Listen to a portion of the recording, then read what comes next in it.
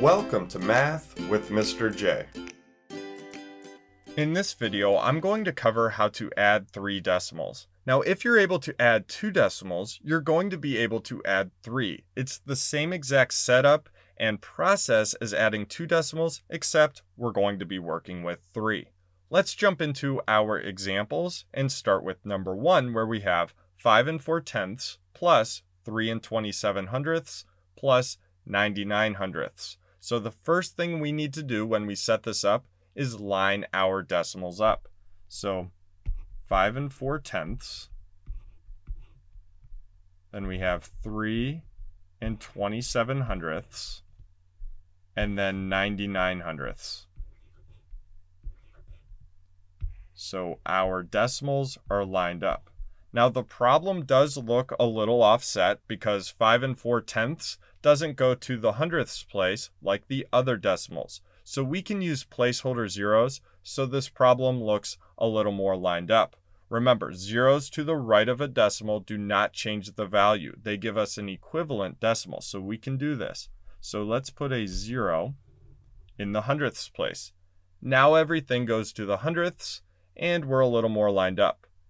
Once we have that, we add. So we start by adding the hundredths place. So 0 plus 7 plus 9, that's going to give us 16. So regroup or carry the 1.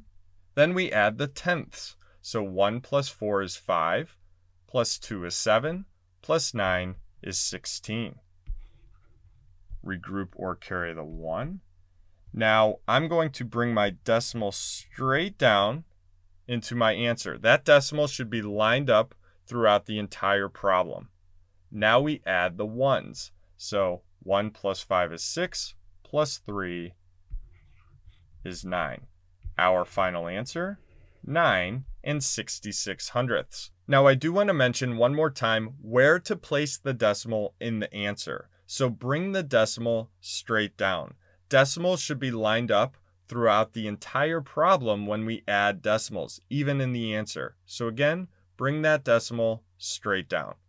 Let's move on to number 2, where we have 61 3/10 plus 38 plus 7 742 thousandths. Let's line this problem up.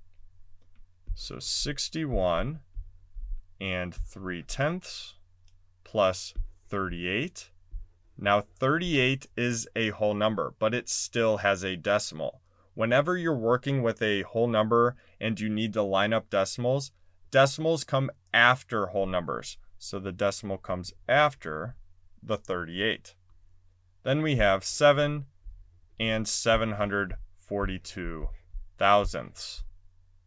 So let's use some placeholder zeros to get this problem lined up a little better. So everything needs to go to the thousandths place. And now we're lined up and ready to add. So start with the thousandths. We have 0 plus 0 plus 2. That's going to give us 2. Now for the hundredths, 0 plus 0 plus 4. That gives us 4. Now the tenths, 3 plus 0 plus 7. That gives us 10. So we put our 0 and regroup or carry the 1. Bring our decimal straight down. And now we add the ones. So 1 plus 1 is 2, plus 8 is 10, plus 7 is 17. Regroup or carry the 1. And we end with the tens place where we have 1 plus 6 plus 3. So 1 plus 6 is 7, plus 3 is 10. So we put our 0 and then regroup or carry the 1 over to the hundreds. There's nothing else in the hundreds, so we can just bring it straight down. And our final answer, 107 42 thousandths. So there you have it. There's how you add 3 decimals. I hope that helped. Thanks so much for watching. Until next time, peace.